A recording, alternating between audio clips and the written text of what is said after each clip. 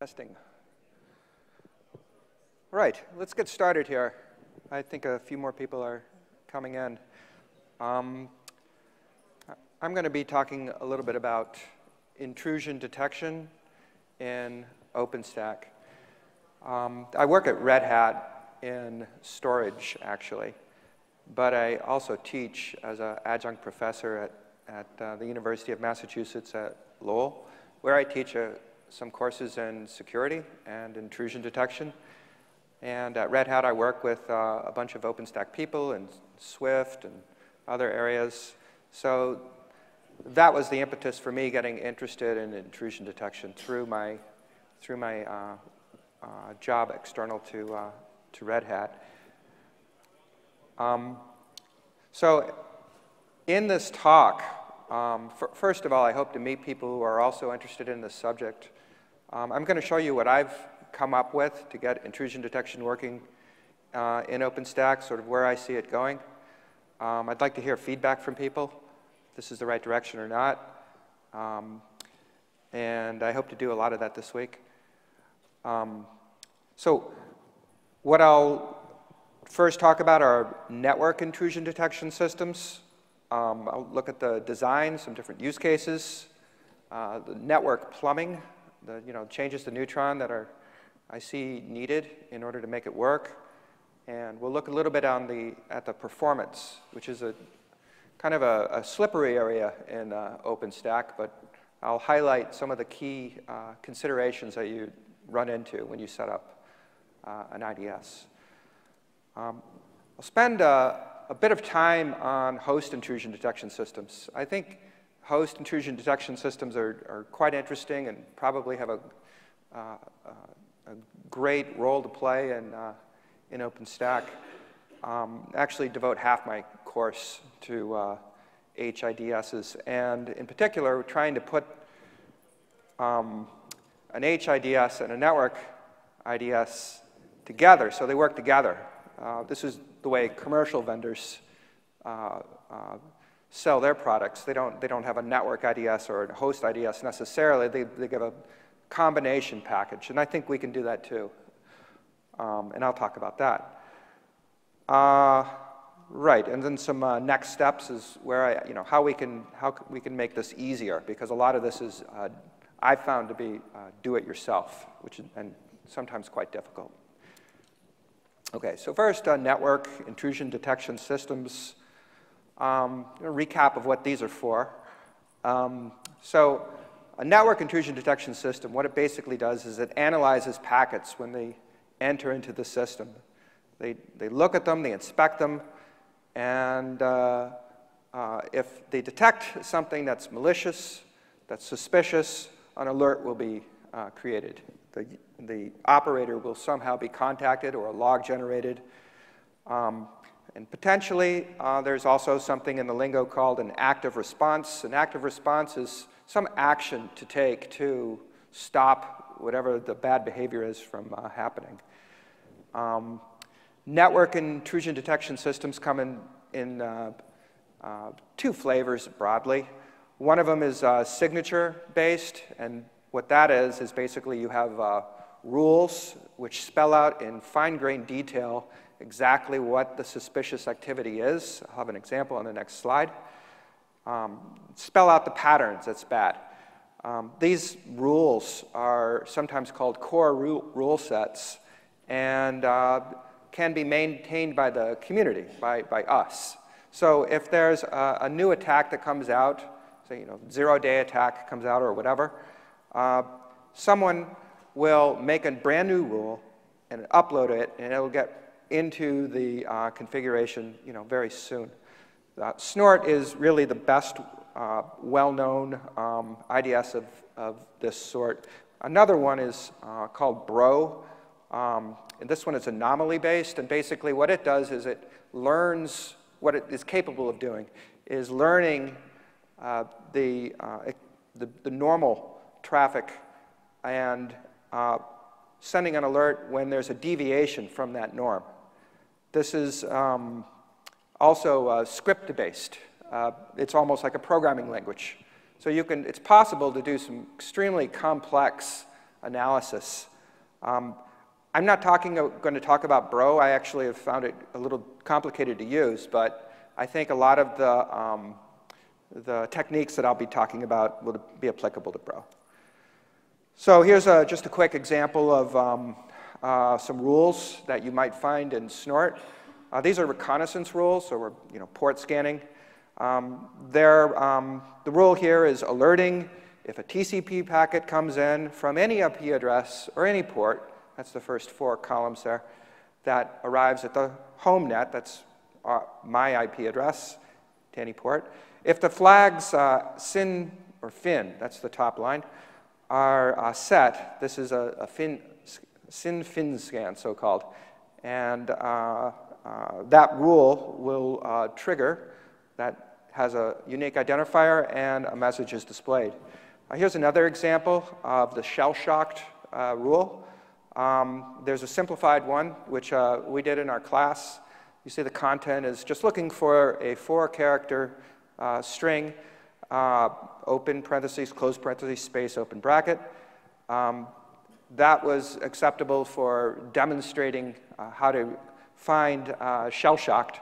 The actual rule used by Snort, as you can see below, is way more complex, and it's very, very fine-grained detail. Okay, so those are some example rules, give you a flavor. All right, why would you want to use, or how could you, what are the ways that you could use a network IDS in OpenStack? I use the word tenant throughout these slides, but project interchangeably. Well, if you're a tenant project administrator, you probably want to guard your instances. So a likely scenario that you could see would be to download and run a network IDS inside of an instance and use it to guard the other instances. And that instance that you have would be charged just like any other instance. And then another use case that is plausible is of the administrator of the cloud itself. In this case, you could have a network IDS guard all the tenants and all the instances across all the tenants. And here you have a very practical problem. You could have IP addresses that are the same across 2 tenants. Not a big deal, though. Snort can recognize VLAN tags. Each tenant has its own tag. And you can even have, in Snort, different configuration files or different rule sets for each tenant.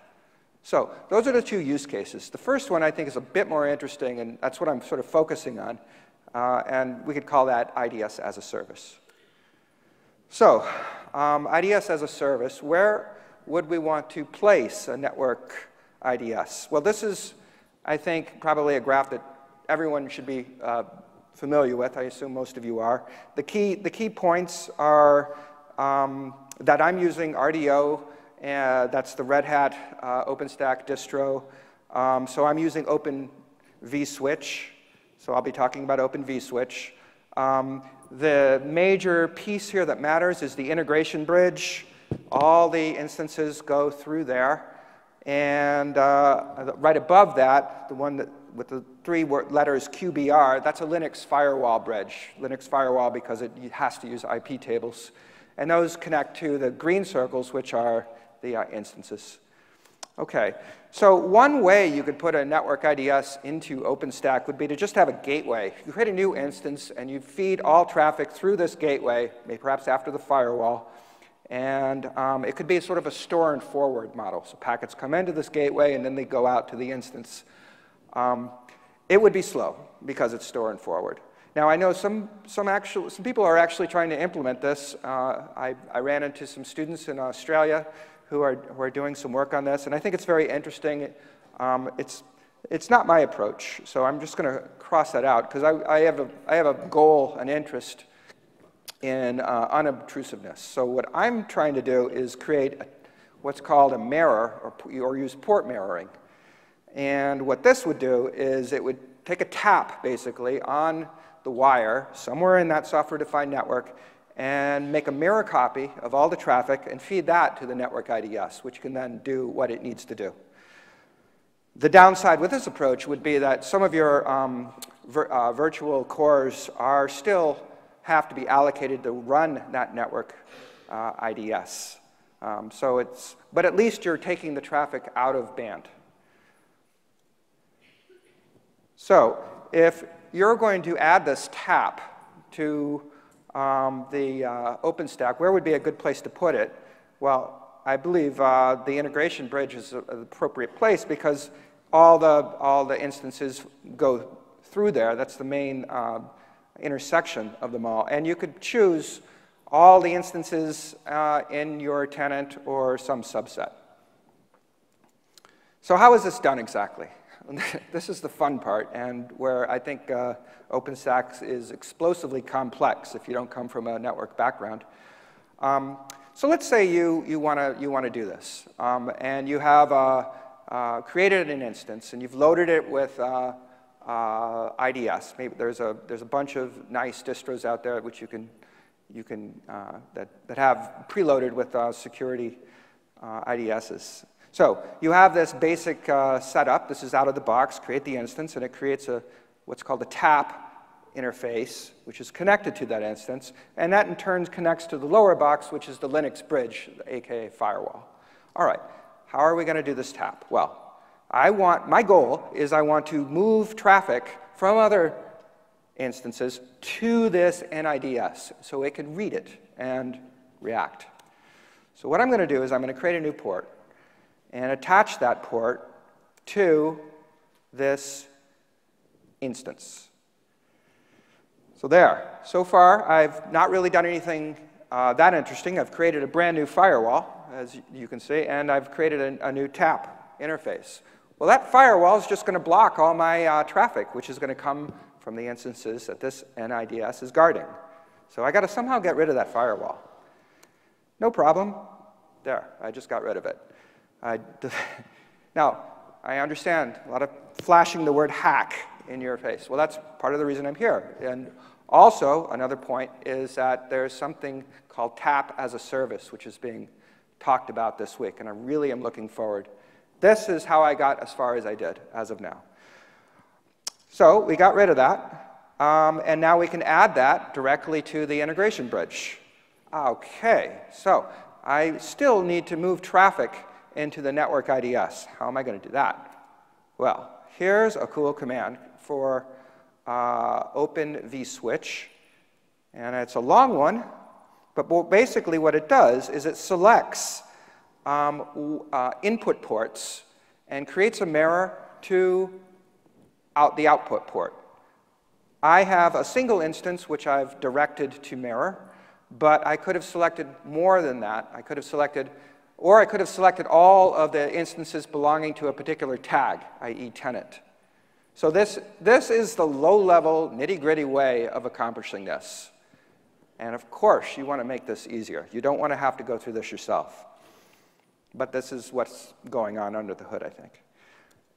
All right, so I've just talked about a way to accomplish this on the same node, and as I mentioned, we're consuming virtual cores by doing this. Wouldn't it be nice if we didn't have to consume virtual cores on that compute node?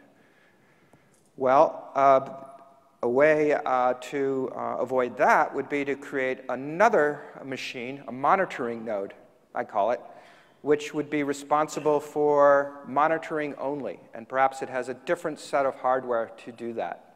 Maybe better set of hardware, maybe tuned. So you can create a tunnel to talk to that. And here is, in a bit ugly graphics, but you'll get the idea. I create a patch cable and attach it to the integration bridge. And I mirror traffic to that patch cable. Then I attach that patch cable to another bridge called the tunnel bridge, which I'm calling the tunnel bridge. And then you can use the same kind of command, the same where you create a mirror, mirroring from the patch cable to something else. And what this something else is a generic routing encapsulation interface, which will be connected to another node. Again, this is low-level stuff, and one of the nice things I hope to get out of this week is to make this easier and simpler, but this is how you make it work. Okay, so here, if you do play with this stuff, I just have a few tips to make your life easier. Basically, whenever you create a new component in your network, ping it, or ping the element right before it. And there are counters at each step of the way, and you'll know if the packet reached that new point by looking at the counters. It can be dreadfully difficult. All right, so now that we've got this down, we've got a way to do it, let's analyze it at a little bit of a higher level.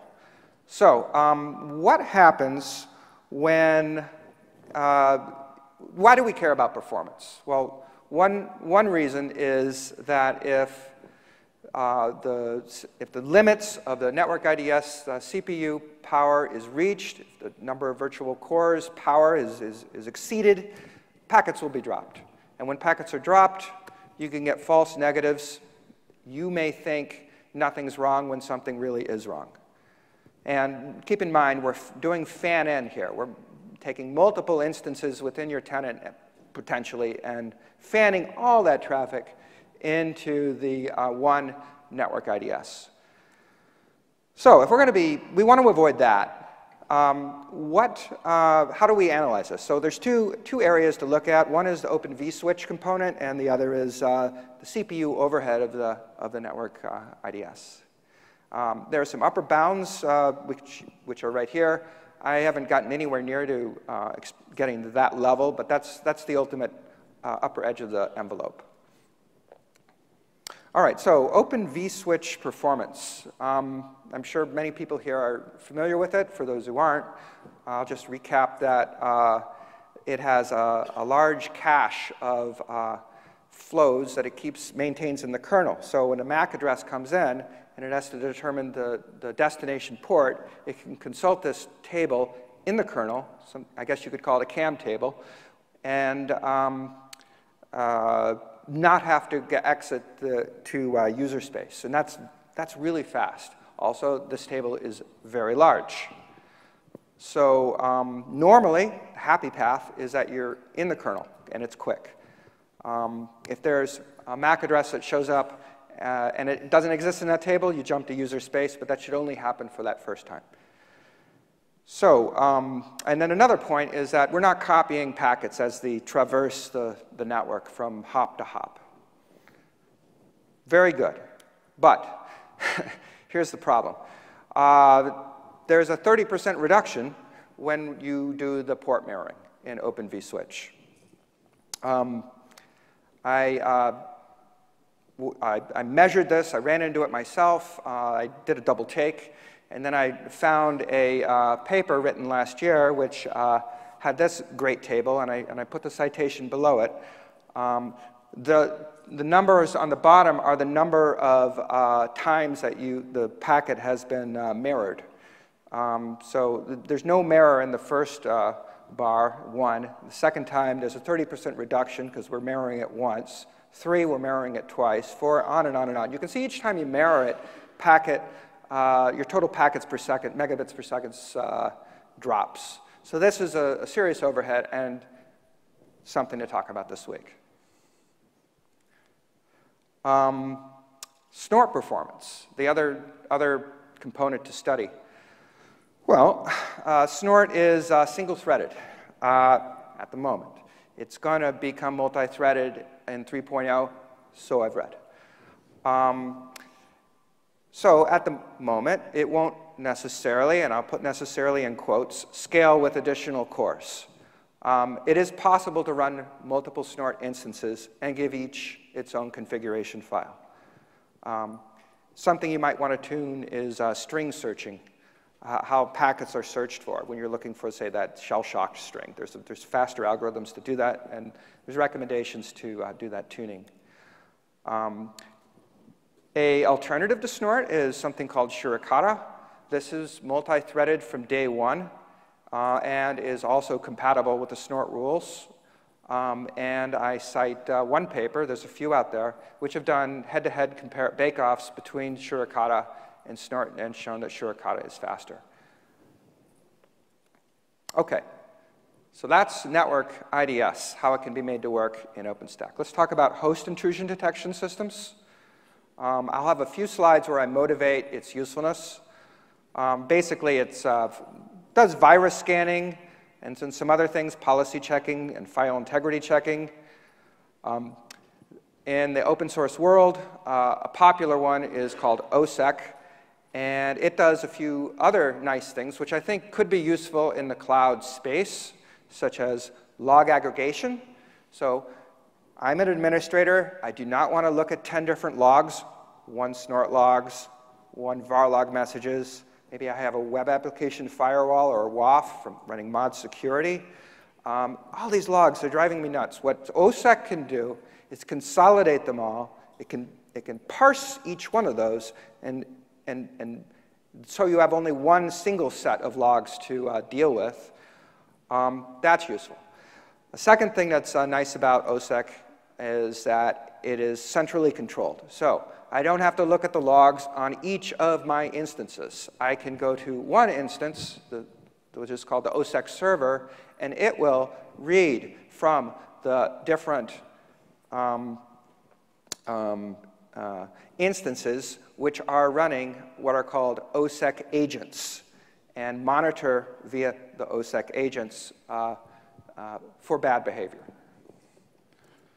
Okay, so here's a kind of a icky picture, but basically you can see that there's an OSEC server on the right, and logs are being sent from the 6 servers on the left, so they're being parsed on the OSEC server and being read from the 6 systems on the left. Now, those 6 systems, you can just imagine those to be OpenStack instances. So here's a few things that OSEC can do. One of it is file integrity checking. A bad guy might come in and say, modify the ls command or modify some other command. How would you know that they modified that command and perhaps put in some sort of Trojan horse? Well, if you take a hash of that /bin/ls and you store that somewhere, and then periodically check to see and to take another hash of bin/ls and see if it matches the one that the known one, well, then that's how you'll know if it changed or not. So that's one thing that OSEC can do, and you can configure what directories to check. Another thing that OSEC can do that's very nice is what's called policy checking. This is checking configuration files to make sure they haven't been tampered with. So, for example, let's say you have a rule in your space that says you must run SE Linux, and say you're a bad guy and you want people to be miserable. So what this does is it checks that it is in enforcing mode, and it will send an alert if it's not. This is one thing to note. OSEC doesn't necessarily check for these in real time. It's a very slow process to compute the hashes of all the files. So this is done perhaps on an hourly or greater basis, unlike the network IDS case. So let's say somebody tried to log in as root with the wrong password, and an OSEC alert is generated. What happens then? Well, you get an active response. Now, an active response in OSEC is actually very nice because it's a script. It can do anything. A shell script can in turn invoke Python or invoke OpenStack API, and this, I think, is another very useful property. Here's some things that are typically done. Blocking the user, maybe turning off the user, destroying the user, turning off the tenant somehow, maybe adding a firewall rule. These are all possible. They're all within the range of possibility. Now, Snort can also do active responses, but my understanding is that it doesn't let you run an arbitrary script. It's a little more limited in the sorts of active responses that it allows. Namely, it can reset the TCP connection or send ICMP host unknown, if I remember right. So it's not as powerful in that respect. And here's just an example of, on the top, I've created a script called wall.shell, and on the bottom I say run that if rule 5503 triggers. Okay, so back to use cases. Well, it goes back to if you're an administrator and your role is to administrate a tenant, then you would like to perhaps run OSSEC on all the instances which are under your control. Now, the only downside here is that you need to run that OSSEC agent on each of those instances. The agent is the one that feeds information back to the OSSEC server. And so you have to, those are the glance images that you would have to provide to people. As for the other use case, the hypervisor administrator, I see configuration files of OpenStack being looked for and some rules created to check their validity. Okay, so let's put it all together. Here we go. So if you have perhaps 2 instances here, which may or may not be on separate machines, and you have a monitored instance, which also happens to be an OSSEC agent, traffic will come in, say malicious traffic, and that traffic gets mirrored to the other instance, which is your monitoring instance. That's Snort. And it generates a log file. The log file is read by OSSEC, which in turn runs a active response, which is a shell script, which will ultimately block the traffic. This is the goal. And you don't need to run OSSEC because, as I mentioned, Snort runs some limited but useful and important set of active responses. So the same workflow can basically work. All right. Given this whole background, architecture of how IDSs could work in Snort, and we have a way to do it in Neutron, boy, how can we make this easier? Because it's too many moving parts. Well, first of all, I believe there's going to be a talk later this week called Tap as a Service. That is exactly what this an IDS needs, so I think that's something to look forward to. We need a way to create a tunnel that's easy. And probably it'd be nice to have some pre-built images which run the network IDS and the HIDS. We need some workflows. One workflow would be setting this all up in the very beginning. We want to monitor the IDS. Now, monitoring the IDS, both Snort and OSSEC, most of them all have nice GUIs over HTML, and so that can be something that you could probably access via the monitoring instance. And you want to be able to make sure that when you add and remove instances, they're included in the port mirroring infrastructure, however that ultimately pans out. So, in conclusion, IDS on OpenStack is very much a do-it-yourself thing, in my experience. I have not found too many people who are working on this actively, and I'd like to meet some people who are. I think the orchestration is quite complex. What can we do to make this easier? Performance. Having an additional monitor node is ideal. It may not be necessary for everybody if you don't have a high amount of traffic, and it's also an extra expense because it's extra hardware. You would want to look at Surikata if you're very interested in high performance, or at least work with multiple Snort instances. And in the short term, a lot of people who are interested in IDSs are looking forward to the new Snort 3.0, which is going to be faster, presumably.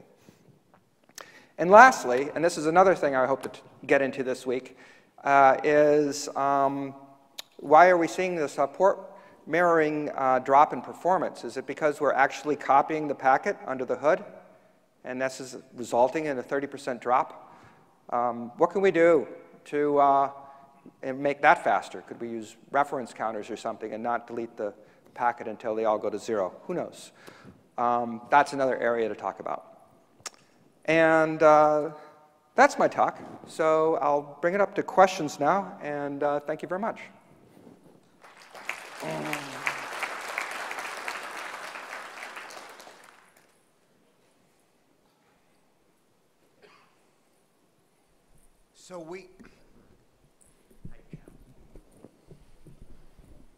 So we are playing around with some of the same things. Who's we? AT&T. Okay. And in your example that you showed, the OVS control examples, they tended to be static, like you'd do in a lab. In a production cloud environment where tenants are spinning up, networks are spinning up, you have to spin your snorts up at the same time. That's been a little harder for us, and we're playing around with doing that. Have you thought about how you'd want to make that work with your examples? So that would be the workflow of adding new instances to existing tenants? And new networks, all the dynamic things that happen in OpenStack clouds. Okay. Well, first, when you add new instances to the existing tenant, I think probably that would be changing the port mirroring so that I suppose you'd have to tear down the old one and create a new one. So yeah, that would cause an interruption. And something could sneak in the middle there. I haven't thought about brand new tenants, and that would, of course, be a whole new port mirroring construct. I mean, in general, this is sort of the next step for me, and I'd like to talk to you more about this afterwards.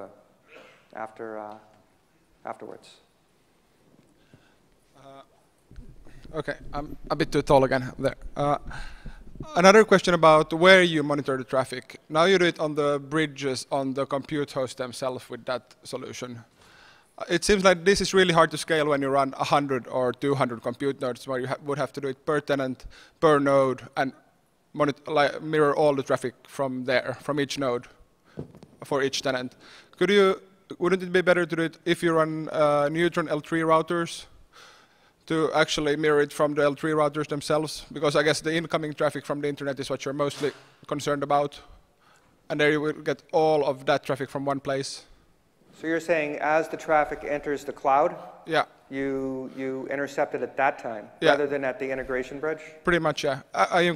Depending where you do it, either for the whole cloud or per tenant. So it's sort of like on the public network. Yeah. Right before the public network, you could have a tap. Or in the L3 router itself, if that would have the...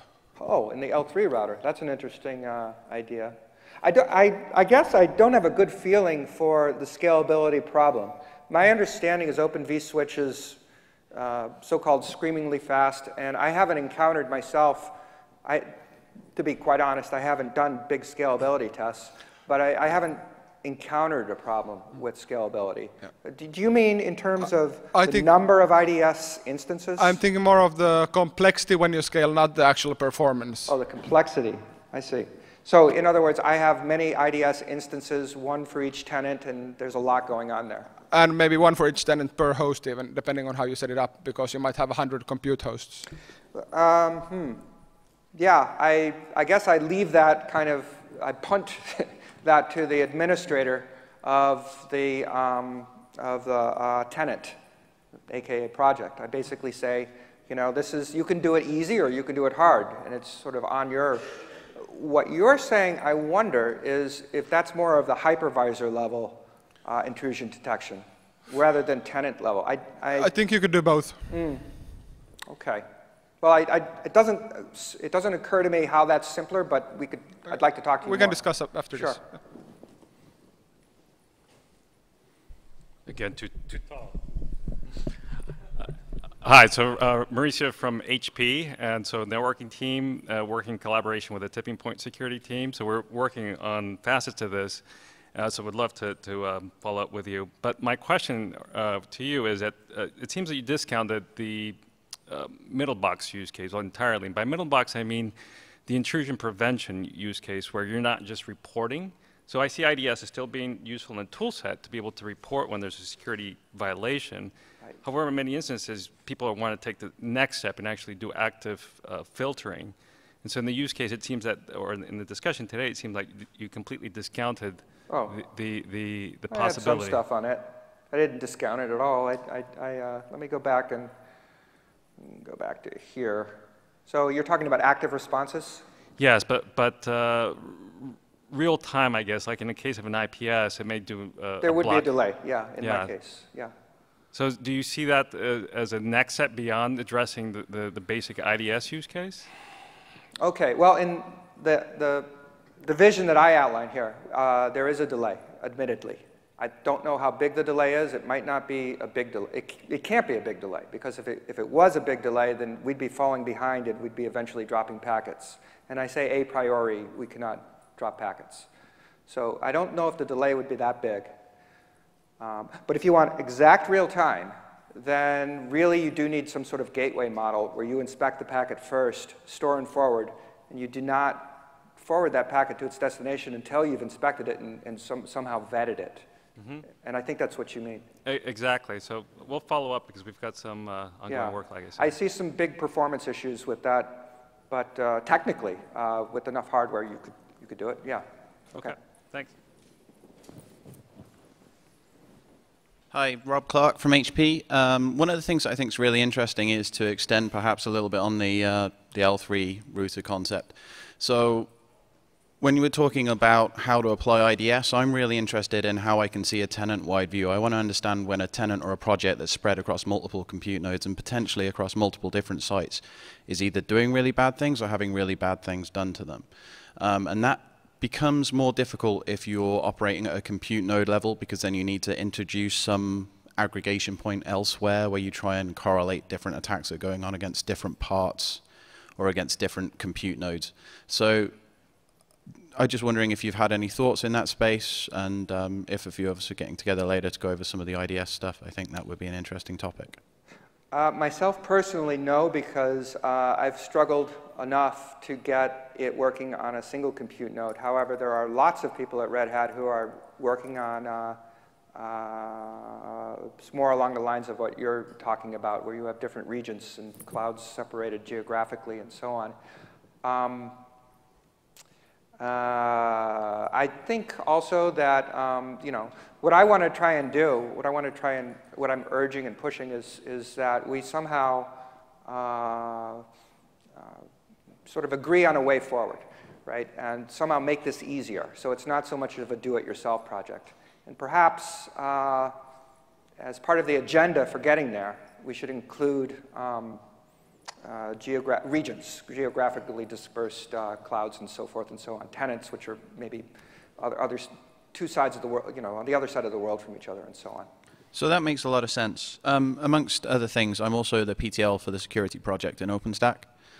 We do a number of things, including the security guide, which is there to provide deployers with exactly this sort of guidance. And I think it would be an interesting thing to include in that. So I'll follow up. Sounds good. Thank you. Hi, I'm Chandra from Cisco.